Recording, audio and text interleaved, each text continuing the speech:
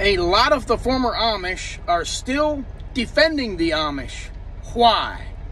Well, the reason why is because a lot of them that have left the Amish, but the Amish hasn't necessarily left them. I'm running into quite a bit of those.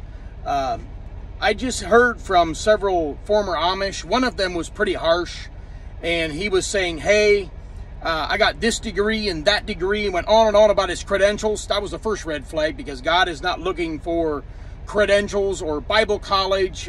Those things are all beneficial. They can be used. But when somebody starts out with prideful bragging like that, that's the first red flag, because God wants me to be taught and led by the Holy Spirit of God. So this person went on to say that I should never be exposing the Amish on YouTube, that the sin does not need to be exposed because God's people need to be protected. And I'm thinking, God's people?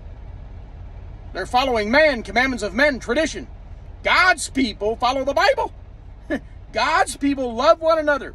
God's people apply the Bible without commandments of men and tradition and religion.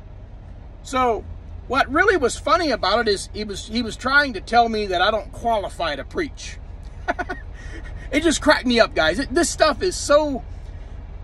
There's so many people that have been spiritually wrecked, spiritually and mentally deranged and abused, that when they get out of situations, they will still have those same things that they hang on to, not realizing it. That's why we need the Bible to set us free and make it our final authority.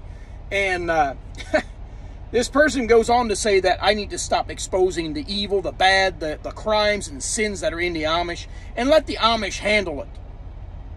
Well, last time I checked, that's why the Amish are getting by with all of this stuff. Because nobody ever made any awareness and ever exposed them. God hates evil. God hates incest that is going on in my Amish community right now. God hates a bestiality, acts on animals. All of that is happening. But we're just supposed to say, shh, don't talk about it. Don't call the law. He said I should never be calling law enforcement and exposing the Amish. Well, hello, that's a crime in itself. I mean, some of these people just don't get it right here.